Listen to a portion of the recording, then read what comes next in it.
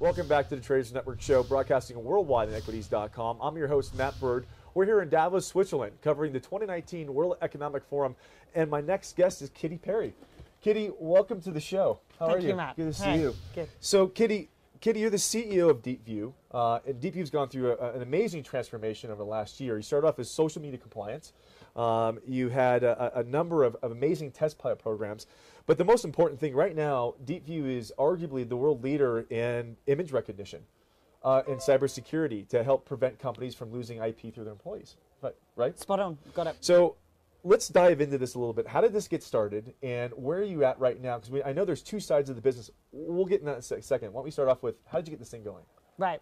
So, 5 years ago, and we have banks all wanting to do social media and not knowing what to do with compliance. So we put 15 in a room with the UK regulator, and out came DeepView.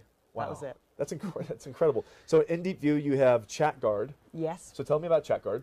So ChatGuard is the ability, user-enabled and user-adopted, to record WhatsApp on personal devices and corporate devices, primarily so people can use it for work. We know these channels are being used for work, they're just not being recorded properly. So we're enabling Interesting. that. And then there's ImageGuard. Yeah, and that's the bit you've just talked about. That's the cool stuff. That's the IP thing where if you're sitting at your desk and you're going taking a selfie at your cubicle, which we've all done, and behind you is the iPhone 12 product launch that you inadvertently capture, and then you post it on Facebook because you did a little selfie, and all of a sudden, product launch leaked, right? Yeah. That's essentially what you're doing now.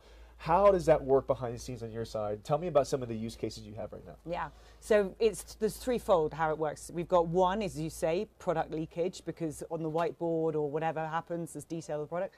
Two, we've got we have passwords on Post-it notes, literally sitting there in beside computer screens with the inbox. And we've seen this. Actually, we've seen this. I mean, I think Apple had a security breach, right? Somebody had their terminal, their password and username right there in their terminal. They took a photo of their feet, I think it was, right, on the desk. Right. I remember this. It was a huge thing, and it's been governments are starting to. It's called, I think it's called social engineering. Is that about right? Yeah, got it.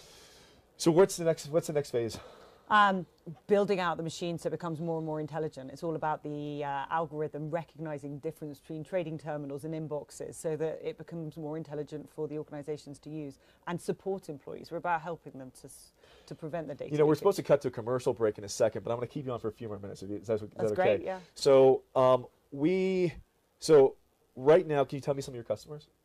I can say that we work with government organizations, large financial institutions, and we're just onboarding a, how can I call it? I will say a pharmaceutical company. So it's any organization where data is critical that it remains inside the organization. Have you had any pushback from implementation of this? With all the privacy laws and everything going on, what we're talking about is companies basically monitor their employees on the web.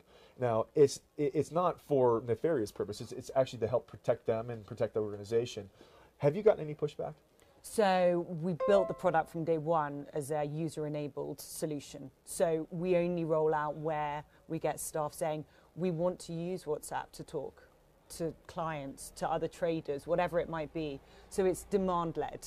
So hence that's incredible. That's the best way. And that's why you're getting such a huge adoption right now. Yeah. That's amazing. Well, listen, I'd like to have you back tomorrow or maybe even Friday if you can. I know you're crazy busy on the street. It's great to see you again, Kitty.